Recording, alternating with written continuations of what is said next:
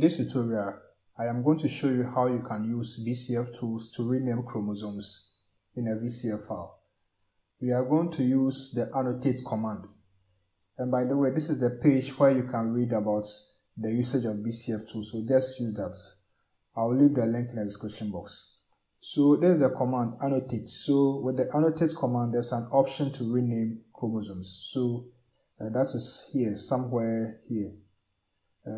Yes, so this one here, rename-chr. So this one will be used to rename the chromosomes. So you have to specify a file that contains the old name and then the new name. Okay, so that's how you do. So they should be separated by a space. So the old name, a space character, and then the new name. Okay, so you can have several chromosomes, and each of them should be in a different line. Okay, so we have each old name and new pair should be in a separate line. So I'll show you how everything is done on the terminal. So let's proceed.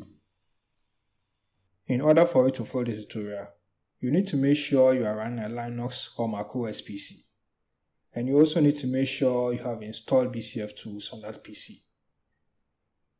I have separate tutorials that show you how to install BCF tools, and so you can watch them to set up your PC. The links to those videos are in the description box. You can install BCF tools using Anaconda or by building from source. So just watch the videos and then set up your PC. Once you are done, you can continue. We will begin by first downloading an example data. Okay, so we are going to use a VCF file which is available on my GitHub repo. And this is the page. I'll leave the link in the description box for you to also visit this repo and then download it. For this exercise, we are going to use this file, all.snipsindex.vcf.gz. This file is what we are going to use.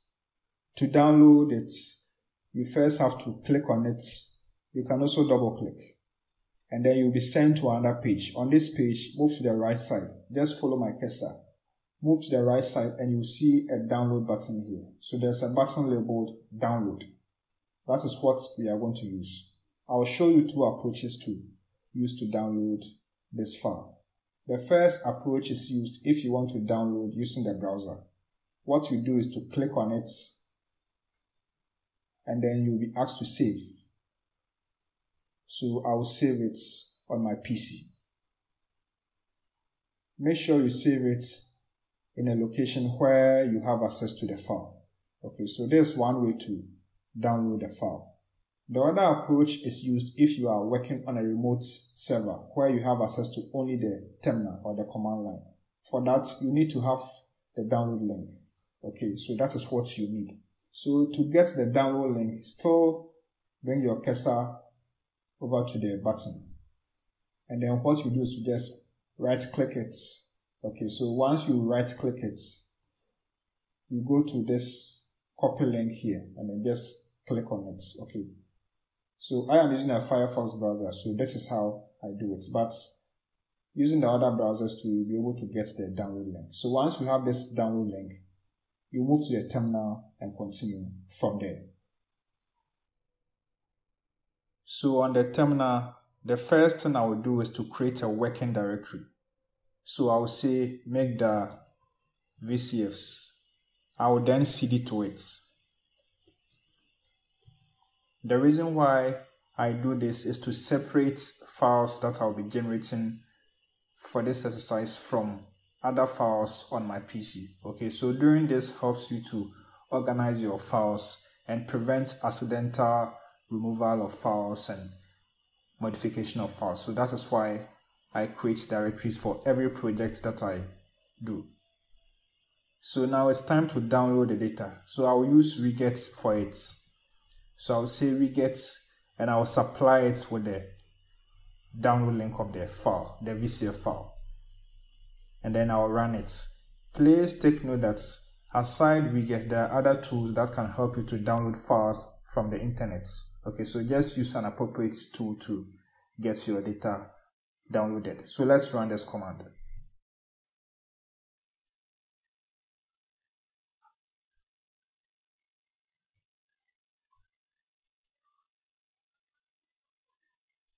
So now the data has been downloaded. Let's first clear the screen and continue. Let's do an ls to check the file. So there it is. We will now do an indexing of this file. So we say bcftools index and we specify the VCF file. Let's run it. It's done. So let's do an ls just to check the file. Okay, the index file. There it is. Before we do the renaming, let's display the chromosomes, okay, in this particular file. Okay, we just want the names. So we will say bcftools query-f, and then we have our percentage symbol and then chrom-n, and then we specify the VCF file. Let me also say that I have a separate tutorial that shows you how to do queries for chromosomes in a VCF file, so you can just watch that, and that video goes into detail, so just watch that to learn more. So I'll use just one of the commands, and that is what I'm doing here. So I have it here. There's the command here, but this will generate duplicates, so we will remove the duplicates using this pipe and then adding the unique command here, this one here. Then we run it. So we have everything we need here. Okay, so this is what we have. Okay, so we have the list here. We can count. Let's clear the screen. We can count as well by adding another pipe and say wc-l just to count them. Okay, so we have it there. Now let's do this. We are going to rename some of the chromosomes. Okay, so let's save this list, the chromosome names here that we queried, okay, into a text file. So let's do this.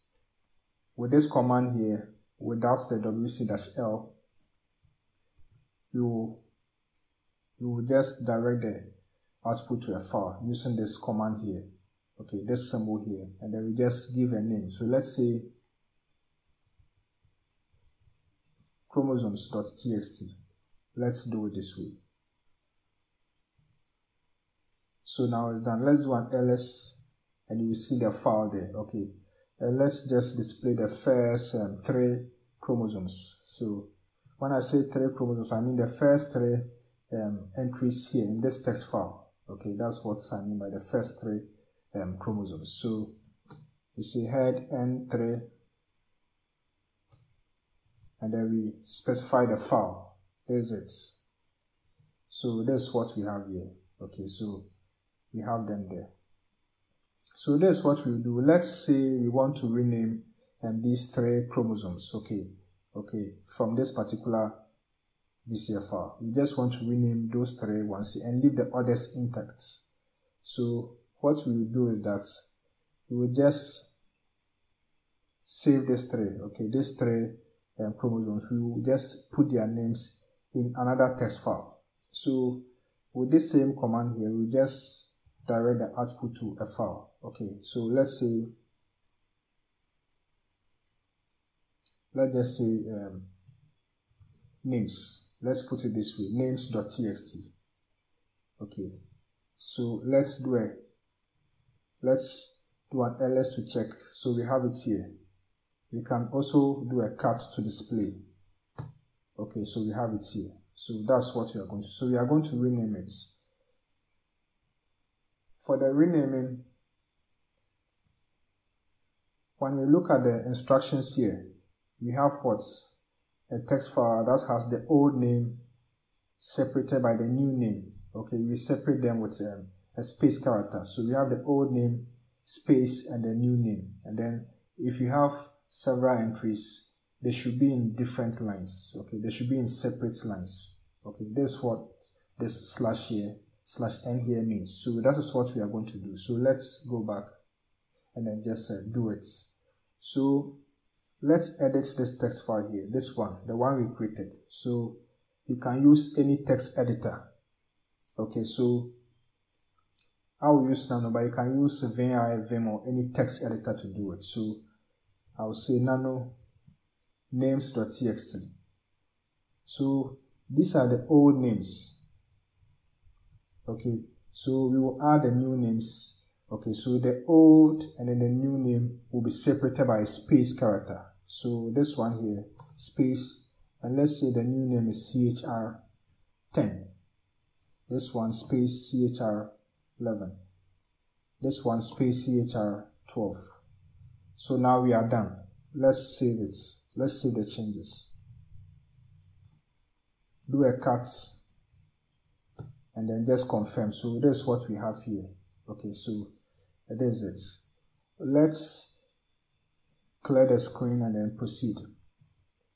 Let's do an ls again and check it out. So we have it here. So now we are ready to do the renaming. So with the renaming, what we will do is that we will do a renaming and then just save the result to a different file, a different VCF file.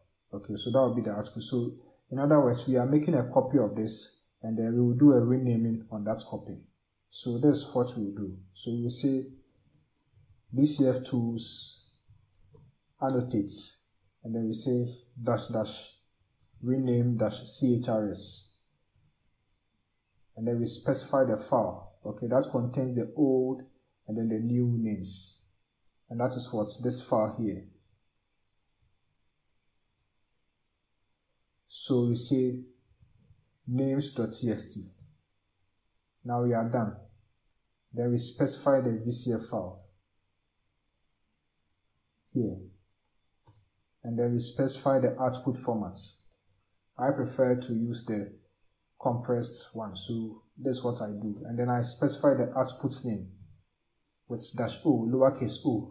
So let's say renamed.vcf.gz. that will be the new name. So once we have this, we can execute it. So let's do it. So the renaming will be done for us shortly. So let's wait whilst it does it. So now it's done. We have done the renaming. Let's do an ls and you will see that a new VCF file has been generated. So this here contains all the information here and then also has the chromosomes renamed. I mean those 3 chromosomes of interest. So now we can check it out. We can verify by displaying the chromosomes here to see the names. So we say bcftools query -f. We add our quotes and then our percentage symbol and then the chrom /n, and we indicate the VCF file, the new one here. Then we add our unique command to remove duplicates and then we run it. So let's run it. So now we have it there. So notice that we have what? The new names here. So this is how we do the renaming. Okay, so this is the new file we generated that has the renaming done. Okay, so that's how we do it here. So that's it. So let's clear the screen, do an ls. Let's just confirm some. So this is the old one. Okay, let's do a head.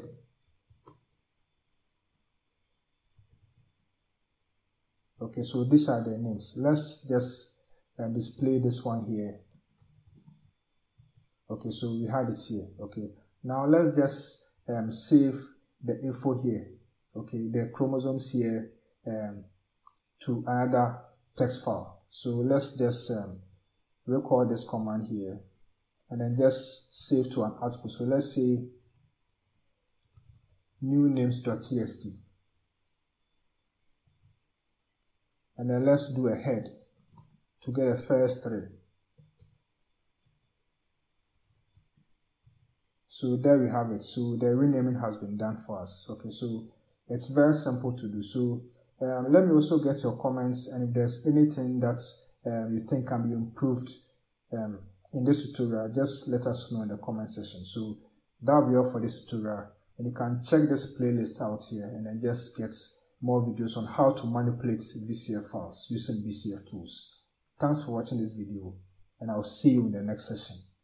Goodbye.